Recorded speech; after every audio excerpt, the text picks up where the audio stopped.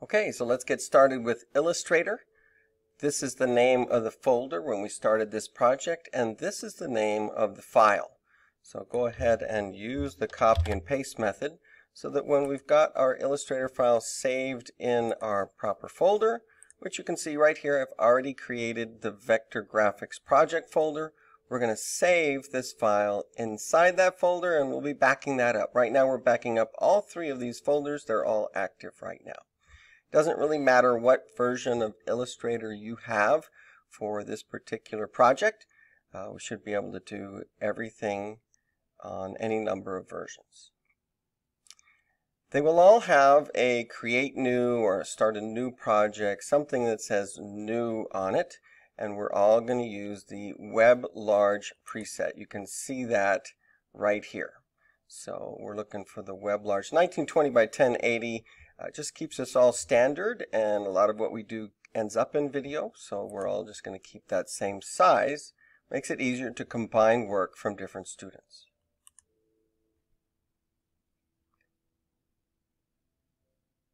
So look for your new button.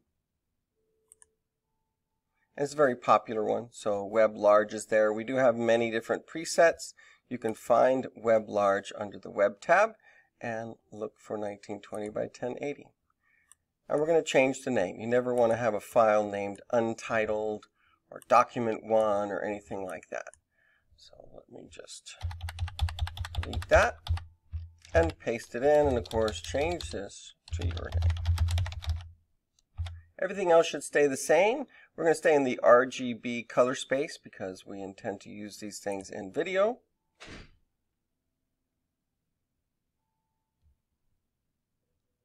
It's setting up the artboard right now, and I already have my workspace set to Essentials Classic. But before we do anything here, the first thing to do, of course, always save it. So File, Save As, always save it on your computer in the folder that you made for it that you're backing up every day. Just click Save, and whatever shows up on here, just click OK. Now this is a 1920 by 1080, so you can see I'm actually at about 50%. When we get started here, you want to make sure you're not zoomed in and thinking that that's the corner of our document. I'm using Control plus and Control minus to zoom in and out, but Control 0 will scale it to exactly the amount of space that you have, and I usually bring it down Control minus one more.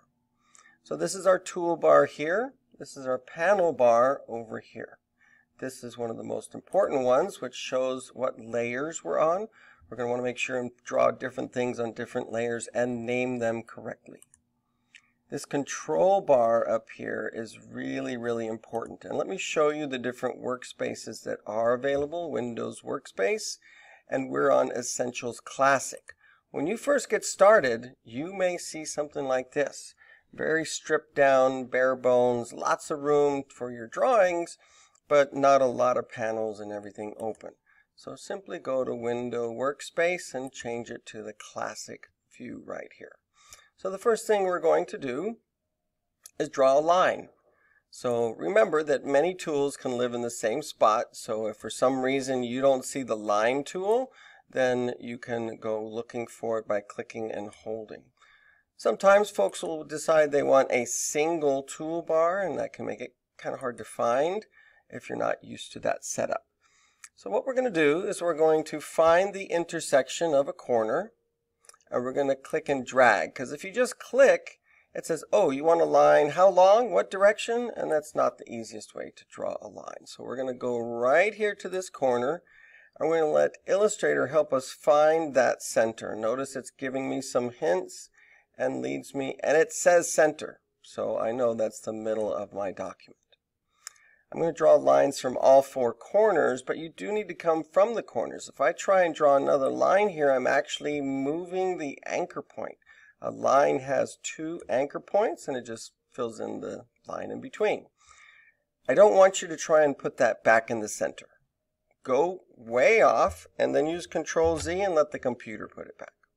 So let me quickly draw the rest of my lines from the intersections. It'll tell me when I'm right on the intersection of those two lines. And one more here from this corner. So now I've got 4 lines that meet in the middle, and so that's what's going to go on this layer. Let's take a look at that. The layer that starts off is layer 1. Double click on it and call this one the X, just to make it very clear what is on that layer. And you can see that it's actually made up of 4 individual lines. This is called the target, and you can actually select individual paths that are making up the X, or you can select the entire X at once. If you've just got one thing selected, when we go up here to where the stroke is the outline, and weight is how thick it is. It's measured in points, and I can increase the stroke of that line and it will thicken it. Now, I want to do all the lines at once. So I'm going to use my target here to select everything on that layer and do the same thing. Notice there's no number there. It's because we have a mix. So as soon as I start going up, it goes up, up, up, and 15 to 20 somewhere in there should work just fine. So we've got lines of a uniform width that meet in the very middle. And this is where that profile is. So the width profile doesn't have to be the same from one end to the other. It can change depending on which of these profiles you select. I want to see it going from large on one end to a point on the other. And that's an infinitely sharp point. If I were to use Control+ and zoom in on that center section, you can see I've zoomed in 8,500%, and it looks the same because it's just redrawing that line every time I zoom in. So that's one of the great advantages of vector artwork.